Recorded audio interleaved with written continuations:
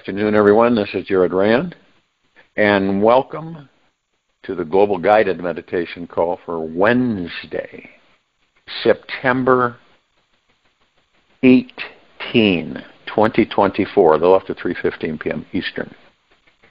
We're having a time for change call tonight, a little after 9:15 p.m. Eastern. You might want to take notes.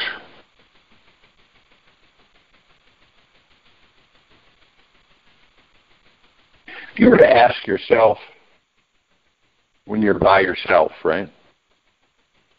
You ask yourself, how committed am I to move out of the ego mind?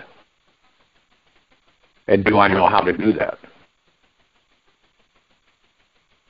Well, the meditations that we do every day is the simplest way to do it, is to move yourself to leave the mind and ego alone, which means you go into meditation, focus on your breath, rising and falling in a very still position, yet comfortable, relaxing into the body, in the now. There's no other way to master the ego mind or our thoughts. It's the only place is the now. The reason is that in the now, we are focused only on the moment, only on that breath rising and falling, rising and falling. We're not focused on anything else. This way, we're able to kind of, not literally, but kind of figuratively step away from the mind and the ego. We all know that the ego mind is very challenging to this civilization and many others, where it is quite interesting that we have not mastered it because of the material physical. And then, of course, we have that the constant programming, from the times we enter these bodies all the way through till we leave them. It's an incessant programming process. Now, there's always, as we know, a cycle, right? And the cycle has not been eliminated so that we could take a totally different direction, and which is basically self-awareness for ourselves of who and what we are. It's difficult for many of us to ascertain the fact that we have, all right, we're the body, right? But we're the God. Which one is real and which one isn't? Is the body real? Well, the body changes all the time. We know that. I mean, every cell, everything, every split second is changing. Now, you don't notice it in the beginning, but as on this planet, the time element goes by, you begin to notice it more and more. Now, the God, the pure consciousness that we are, we call it God on this planet, is who and what we are, so we don't change, which means we never die. What's the change for? Why do we have that in the mix? So we can experience. Now, we've all been experiencing this material physical change on an ongoing basis for thousands of lifetimes. There's no ifs, ands, buts about it. And we've done, you name it, we've experienced it all in all of these lifetimes. We don't have recall for it because we're so immersed in the material physical world. You kind of look at this from a visual perspective. We are, each of us has access to the cosmos, to all that there is, ever has been, ever will be, ever beyond, forever. That means all species, all civilizations, all knowledge bases, everything. And constantly evolving, and new information coming in from many of us who are experiencing some form of existence. Now, we don't know that, say, because we have these elements with the ego mind that basically dictates to us that, hey, you're not a super powerful being, all right, get over it, blah, blah, blah. And the reason it does that is because it wants to make sure that it is over you. And the only reason we put it there is so that we can overcome it, so we can master it, which is an experience. So we have this grand, picture yourself, you come to this door, it's ornate, it's got like, gold gilding edging and everything on it, and different gemstones, it's just really elaborate. And so you open this door, and you go inside, and you see this vaulted ceiling, and the place looks like it's been around forever, right? Not grimy, dirty, and musty, but you can tell that it's seasoned like a great sage. And you see all of this information everywhere. It's on shelves, it's stacked on tables, and it's the information of your existence. It's the information about all of your lifetimes in detail. It also is the information of future lives. Quite interesting. What would happen if you were to all of a sudden have complete access to all of that? Interesting question, isn't it? Now you perceive it, right, you're going, wow, that would be really fantastic. I could really review my past lives and make some comparisons and see where I'm at in this life, so those lives would help me in this life. I may even peek in some of my future lives. Now, like in many things, when we have not mastered the ego mind, which means that you spend most of your time leaving it alone, watching it, observing it, learning from it, so that you know how to master it. And it isn't your enemy at all. And then you begin to master your thoughts.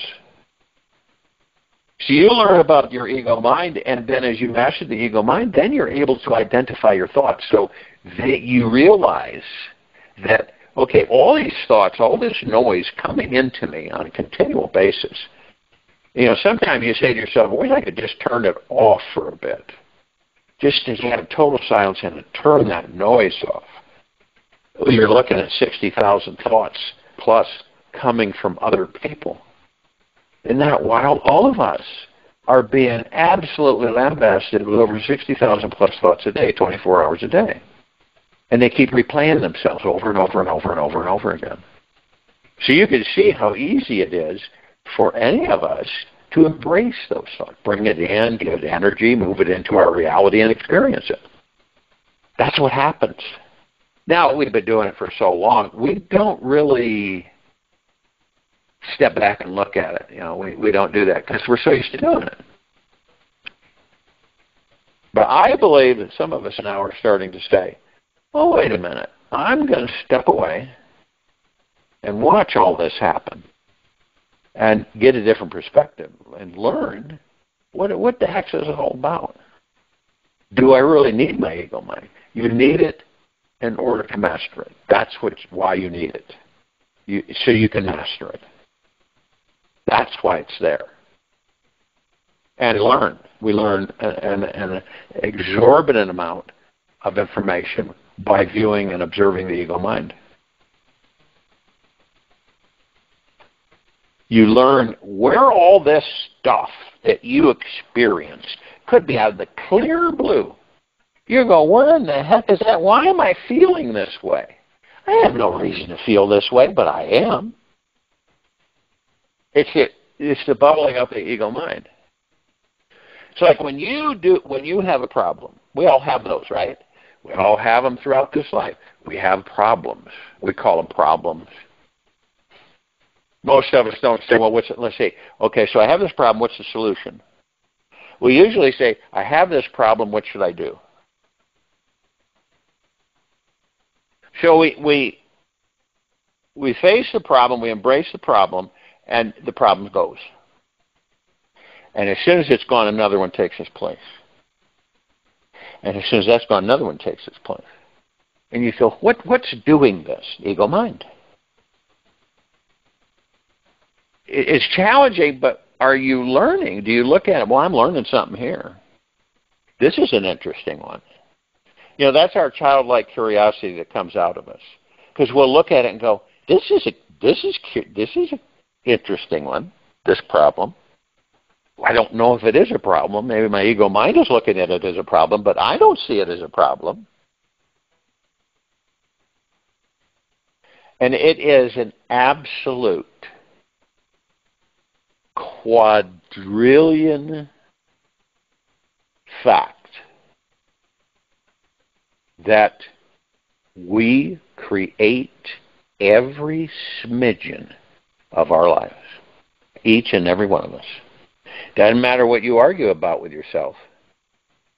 And we have these little conversations with ourselves throughout this life where we say, I would not ever bring that type of an experience in my life.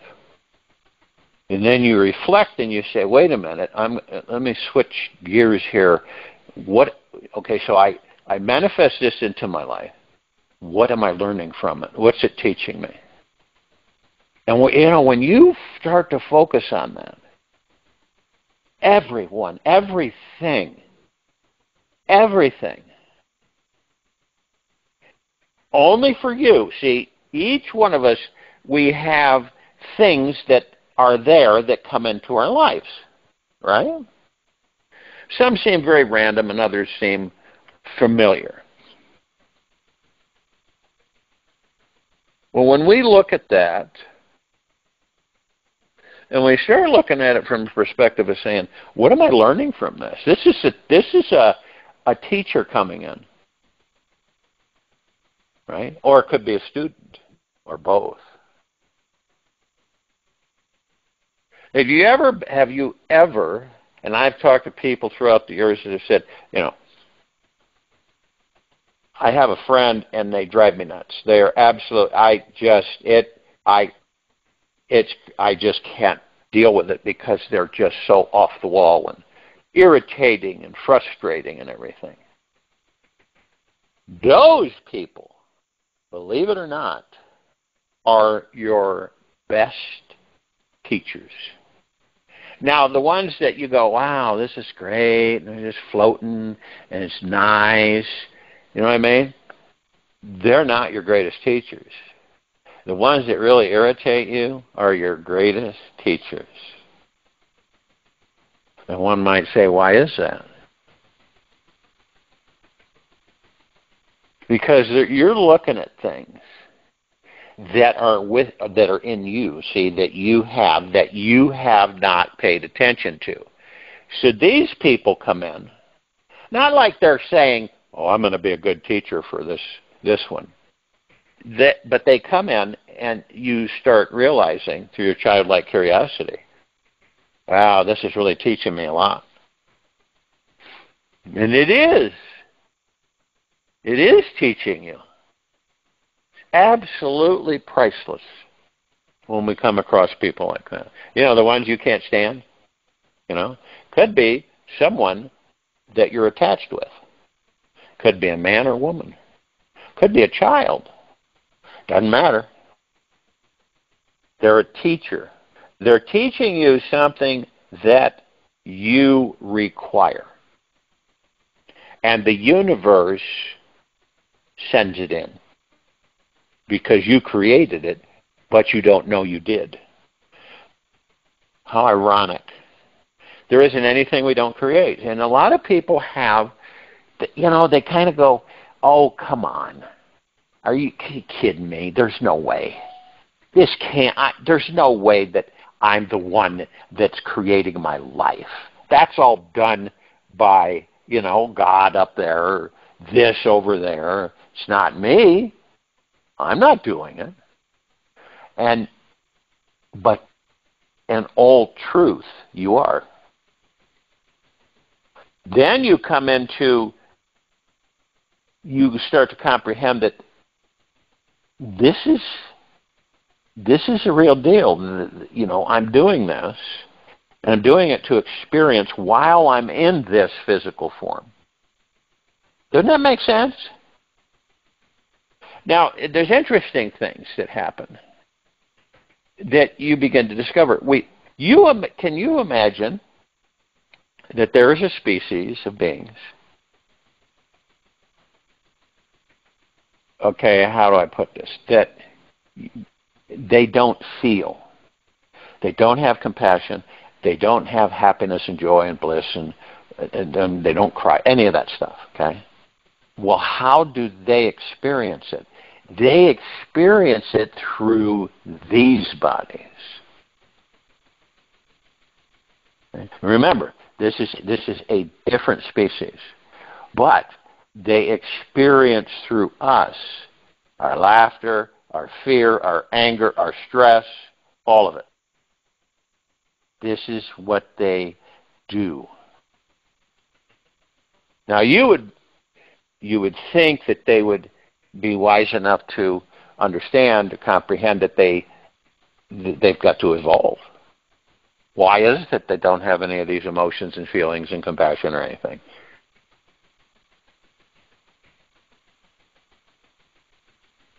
And see, what we do, we're such curious creatures, all of us. Someone might say, well, you're really nosy. Not really, I'm just curious. I'm always curious. It's like that childlike curiosity that we had as kids is still there. We just don't put it front and center. Society and years in the body and conditioning and programming. And then you conform, right? You conform. Oh, they'll think I'm being nosy. Or someone, a friend of yours might say, man, you're nosy. And you go, I'm very curious. So you call it nosy, I call it curious. Well, we are. Have you ever been in a neighborhood where, and you're not paranoid at all, and you're just kind of doing your thing. You might be in this neighborhood and you move into a place and you go in, and you go out, you get in your car, and you're kind of going, you feel like someone's watching you, right? And remember, you're not paranoid about it. You don't think about it. But you feel this energy where you're being watched. And so you look around, and the blinds or your curtains are usually closed, and you don't see anybody really looking. So you go about your way, and you come back, and you have that feeling again. Because you know what? They are looking because they're curious. Just like you're curious about certain things.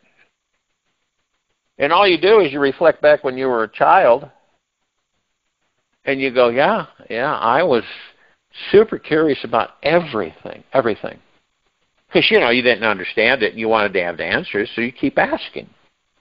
You keep asking over and over and over again. It's like, you look at the blue sky, and as a kid you'd go, I wonder what that tastes like if I licked it. That's childlike curiosity. Or I used to look at rainbows when I was really tiny, and I'd look at the rainbow, and I would say, I wonder what that tastes like. I'd sit there and say that because it looked so wonderful. Had to have some kind of flavor to it, didn't it? And what we believe we create. That's part of our makeup in these physical bodies. What we believe we create. The longer we focus on something, the more likely it is to appear in our lives. Now, most of us aren't plugged into that. So we find ourselves focused on something for a very long time, and we end up experiencing it in our lives. Other times you focus on things briefly, not really thinking about it. Your thoughts are kind of moving so fast. And again, it appears in your life. The only thing we begin to learn that the only thing that stops that from occurring for us is the mind and our doubt. It's our doubt that stops it. Our natural state of being is great abundance and prosperity. Isn't that ironic? Yet this planet and the majority of the civilization is poor and distraught. You kind of look at that and say, something's out of kilter here. That not really, it's just that many of us haven't gotten there yet. It's the only reason it's that way. We haven't gotten there yet. And as you well know, the majority of us really don't have a clue about it because we're so immersed in what's out there. You know, what's out there.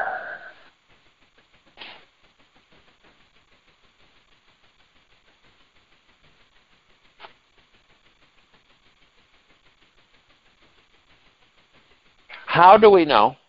Something you can ask yourself in the quiet time of this meditation. How do you know that your spiritual connection to this universe is alive and well? How do you know? If you're not, what is a true sign of it? Well, it's where you don't trust your spiritual connection to this universe. Now, when you do this, which all of us do, none of us are exempt from it. When you worry, that will tell you right away. It's an effect of not trusting your spiritual connection to the universe, this universe. Might as well say all connecting universes. And what does that do for us?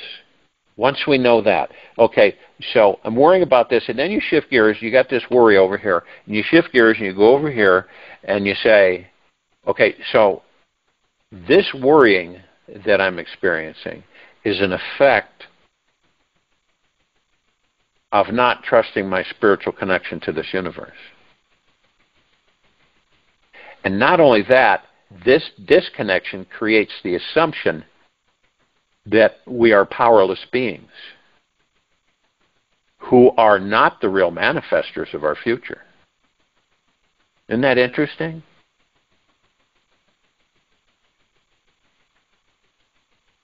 See, and most of us, when you finally identify this, okay, is that ironically 99% plus of our worries never manifest. Yet it's that little 1%. See, this is how the mind works. That little 1% that the mind worries about. Isn't that right? And see, our ego mind wants full control of reality. Nothing less.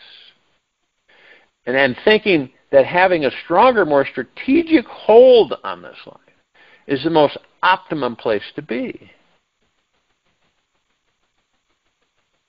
So then we fall into resisting trust in life. We stop letting in love and honoring the divine mystery that surrounds us. And then the ego mind becomes very tight, tense, demanding, controlling, and worried about everything. And we tend to worry because the ego abhors being weak, vulnerable, and unprotected from unexpected change. It thinks real strength is found where? Crazy, in hardness. That's where it thinks real strength is, hardness. And it wants total security, safety on top of that, and 100% guarantee that life will be okay. But what it doesn't realize is that life is a perpetual leap of faith into the unknown. That's what this life is. The ego has forgotten that true strength is found in softness. And that water always wins over rock in the end, and it does. Our ego is learning how to have a soft, forgiving heart filled with trust. For this is the only way to relax, enjoy this lifetime, and truly become worry-free.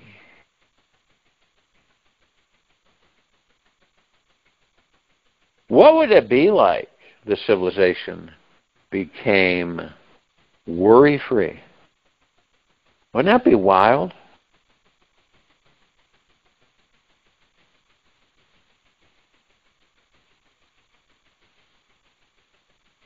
And see, we add all these things because it's the ego mind. That's a good thing that we discover that, though. You know, we can start looking from outside in instead of from inside out.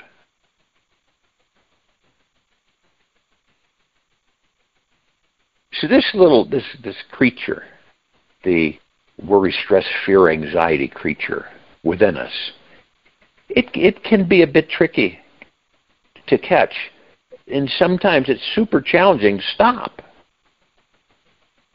We can actually get accustomed to blindly following the over-analytical, skeptical, doubting mindset and feel this is more intelligent and trustworthy than our free-flowing, spontaneously arising intuition.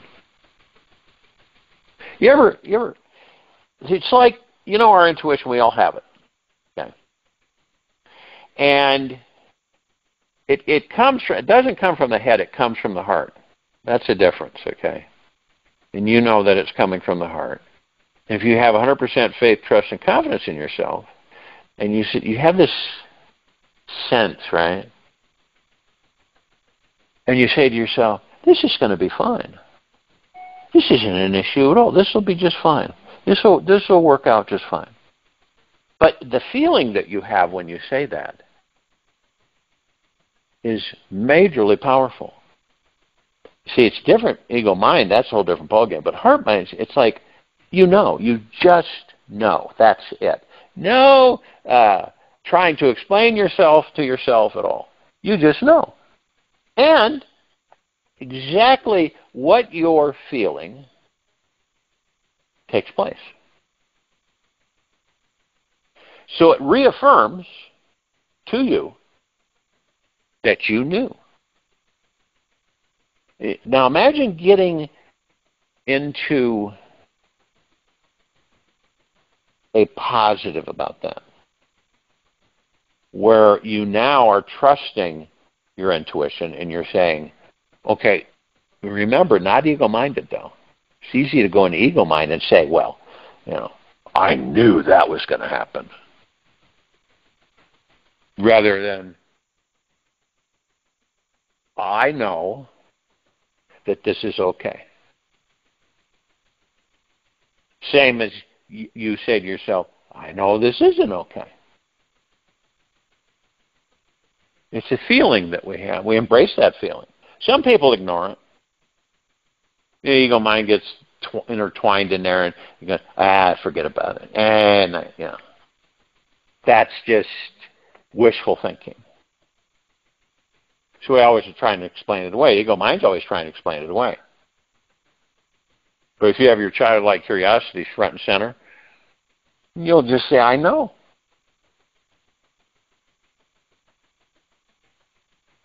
Or something like, here's an ego mind one, right? Someone says to you, hey, come along with us. And your ego mind says, no, that could be dangerous. You don't really, do you really want to do that? I don't think you do. Maybe, you shouldn't do that.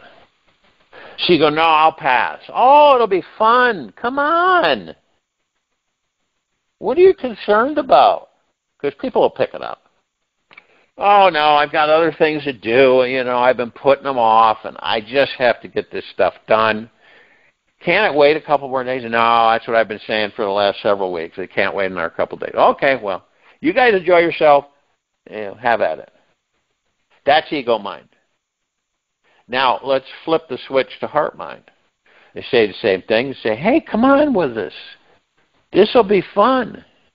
And you say, you know something? You're right. I'm in. Let's go. That's heart-mindedness. You know why? Because you know. You feel it. You don't have expectations like the ego mind. You're not attached to yourself, to the outcome or anything. You're just saying, that sounds like fun. I'm in. That's the difference between ego mind and heart mind. And when we get to the point where we're finely tuned ourselves to be in the heart mind all the time, then we'll have mastered the ego mind. Ego mind will stay around after we've mastered it. It will start to realize that it's at peace. It doesn't need to worry, fret, stress, and fear anymore, that it's actually found peace. Once it finds the peace, it's gone. It knows it's no longer needed, and it itself is at peace, even though it's an illusion. Everything interplays in these lives of ours. Nothing is by chance. Ego mind might say, oh, come on, that's just by chance that happened. Well, you know otherwise through the heart mind. You say to yourself, and say, no, there's a purpose there, and I know. It's like, here's another one. You're in your mind, right? You're determining that you want to take a trip somewhere. In your car, just travel. Just might be the next town over, some shop you wanted to check out, whatever. And your ego mind is saying, yeah, that'll be great and everything. Your heart mind says to you, you might want to look at that. There seems to be some energetic interference involved with your trip. That's not negative. It's not a negative. It's kind of like maybe you want to not do that today or tonight. Maybe we'll do it another day or something, and we'll know. So you don't. Okay.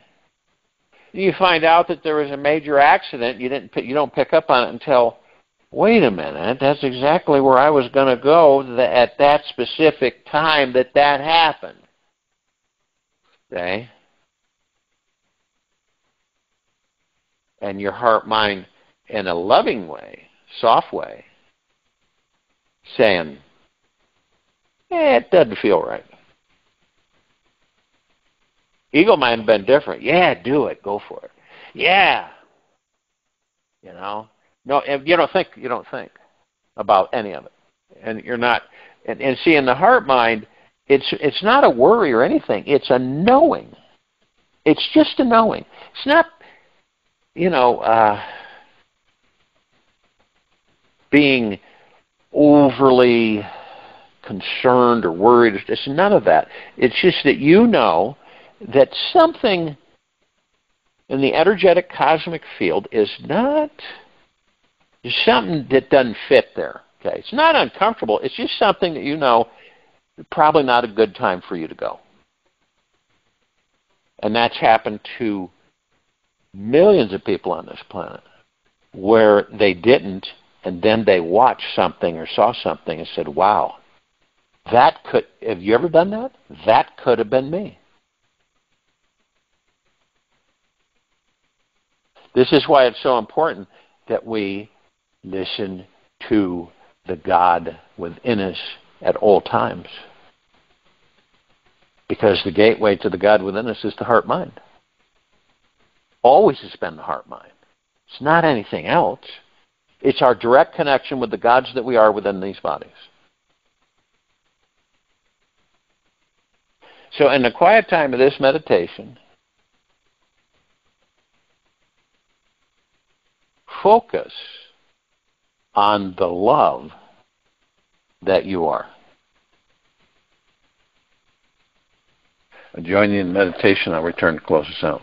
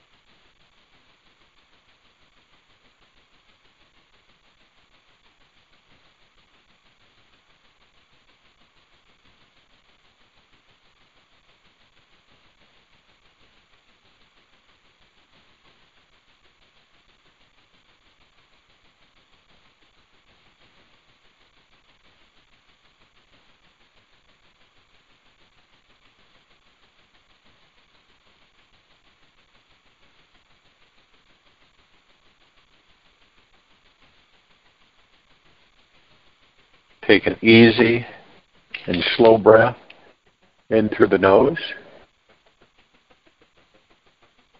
and an easy and slow breath out from the mouth.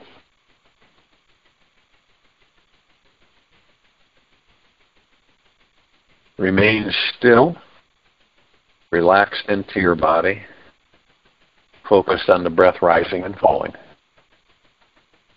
Ask yourself this question. Do you feel connected with your higher self? We all know there is a higher power inside of us which can help us make those life choices and meet up with the right people so we can easily manifest any desire. So I invite you to make time right now to establish this sacred deep connection today.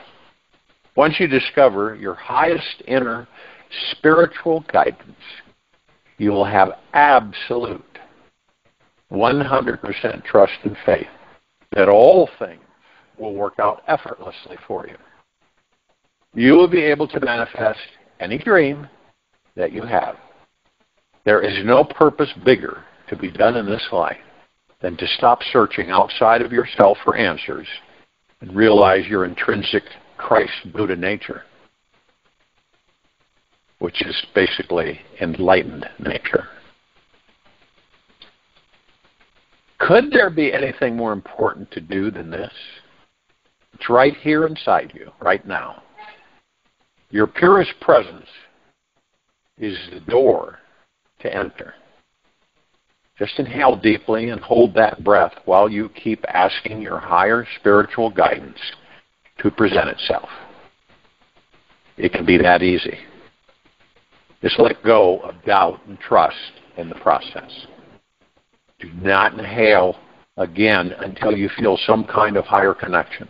Just feel it. Oh, so good. Take this with you for the rest of the day into the evening and night and the following morning. We'll return here tonight at a little after 9:15 p.m. Eastern to continue our time for change call. And Thursday, September 19, 2024. A little after 3:15 p.m. Eastern to continue our global guided meditation call. Be gentle, kind, generous, humble with yourself at all times. Being the highest of the highest high, deepest of the deepest deepest, purest of the purest purest, eternal gratitude at all times. No matter what's happening within you nor outside of you. Open your heart and allow the magic to flow in.